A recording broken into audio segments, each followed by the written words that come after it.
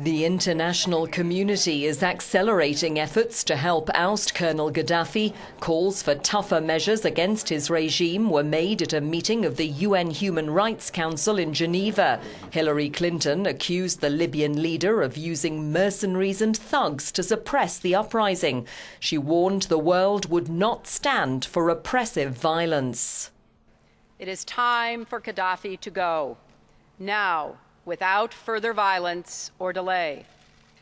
The international community is speaking with one voice, and our message is unmistakable. These violations of universal rights are unacceptable and will not be tolerated. The West continues to study military options, notably a no-fly zone over Libya, but for this, UN approval is crucial. The International Criminal Court, meanwhile, says attacks against civilians in Libya could amount to crimes against humanity. I'd like to put on notice everyone in Libya, everyone who decides to attack civilians could be investigated and prosecuted.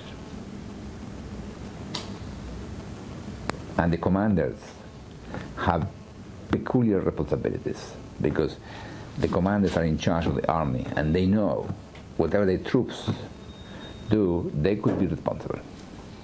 The court in The Hague hopes to complete a preliminary examination of the violence in Libya within days.